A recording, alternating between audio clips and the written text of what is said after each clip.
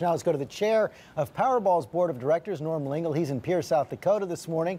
Good morning, Mr. Lingle. Thanks for joining us this morning. So we're going to learn the winners in Missouri and Arizona later today. We've already said they can get $192-something million each if they take the lump sum, but they also have this option of having it spread out over time.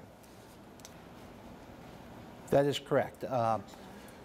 The winners will have the option to choose the cash option or the annuity option, and by and large, most folks choose the cash option. Yeah, that seems to make the most sense. Does the lottery give any advice to the winners about how to deal with their money?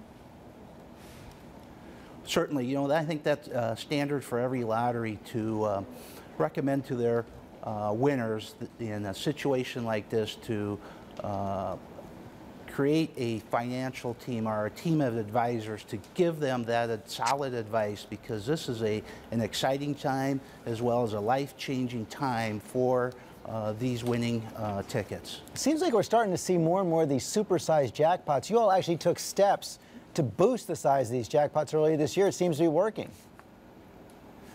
You know, you're exactly right. We did take steps beginning back in January, and I think it was evident this week that high jackpots create a frenzy and the chatter amongst everybody, and drives the sales for these to even higher levels. And so the steps we took in January certainly are paying off right now. Yeah, they are, and two people are going to get a big payoff today. Norm Lingle, thanks very much.